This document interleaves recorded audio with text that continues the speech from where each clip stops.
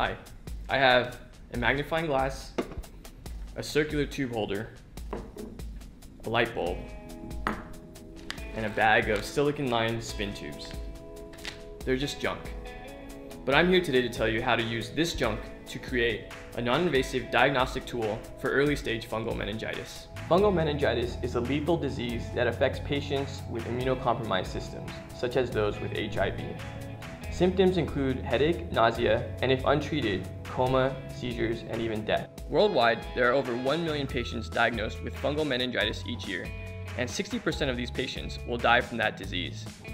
In sub-Saharan Africa, fungal meningitis is actually the leading cause of death among HIV patients. One way to reduce the number of deaths is to detect the presence of fungal infection before symptoms occur.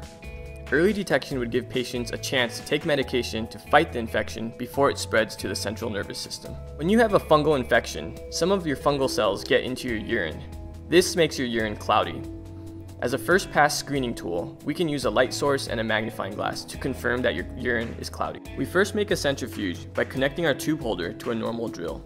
We then put the urine sample in the centrifuge, and the rotational force pulls the fungus to the bottom of the tube. We then remove the urine above our fungus pellet and mix the pellet with a buffer containing soap and meat tenderizer, both common kitchen supplies. This solution is then placed inside the spin filter tube.